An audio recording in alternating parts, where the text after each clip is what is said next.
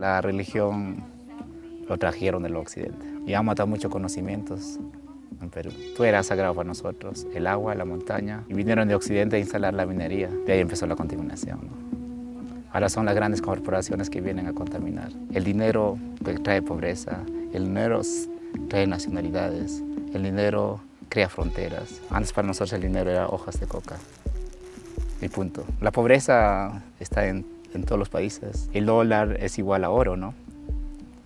Entonces todo se mueve así. Podemos comprar un carro, un departamento y estás feliz, ¿no? Viajé a Londres y vi gente muy rica. Ahí ya sonría menos, en Copenhague también, en París también. Eso no es felicidad, ¿no? Envidia a los pequeños pueblos dentro de la montaña, al norte del lago Titicaca.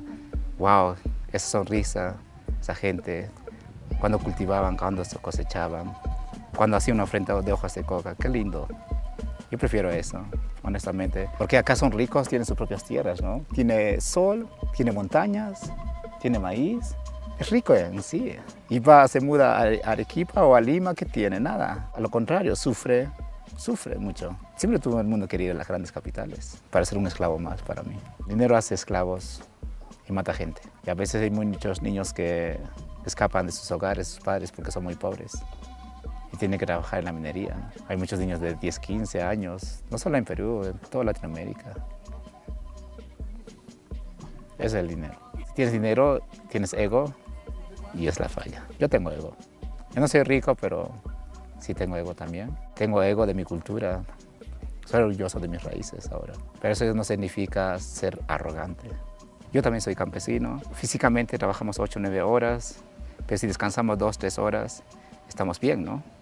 Las grandes ciudades, capitales, donde se mueve mucho dinero, trabajan 8 o 9 horas y ganan estrés, depresión y tienen que tomar pastillas para eso. Está bien que leas libros, 200, 300, no lo sé, que haces un PhD o un máster, pero siempre nos basamos en esto, nunca cultivamos nuestro corazón. Hay que ser rico en corazón. A veces para mí el sistema financiero ha creado eso.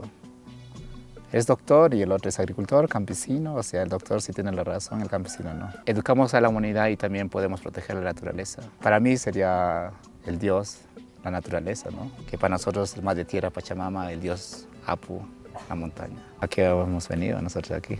¿A disfrutar o a destruir el mundo? Es una pregunta del millón. A veces colecto bolsas, hay que dar el ejemplo, uno debe empezar. Porque a veces cuando yo estaba en Polonia, eran tan amables con un perro, pero no amables con los migrantes. Mis padres sufrieron discriminación, hasta yo sufro discriminación. Pero no solamente en Perú, en todos los países. Puede ser por mi color o por mi apariencia, ¿no? Yo soy Aymara, los Aymaras están divididos, el mundo está dividido y la humanidad está dividida. ¿Cómo te has sentido tú cuando has sentido racismo? Mal, he llorado. El racismo existe en todo el mundo, en todos los países, en los 5 continentes que hay. En Europa siempre todos los aeropuertos me han chequeado mi mochila. Y en las fronteras de Chile a Argentina siempre me preguntaron cuántos dólares tienes o no. Está de moda la migración, entonces hay xenofobia. Se pierde la identidad. Muchos de mis primos no hablan aymara, pero muchos de mis abuelos siguen con las hojas de coca y siguen con el idioma. Pero la nueva generación que tienen 10, 15 años no saben nada. Siempre tiene que ver con la globalización e internet. Yo no sé qué pasará en 50, 100 años. Yo solo estoy hablando de una etnia que es aymara, que serán de los boras, chipivos, de los quechuas. Debe haber entre 40 o 48 etnias en Perú.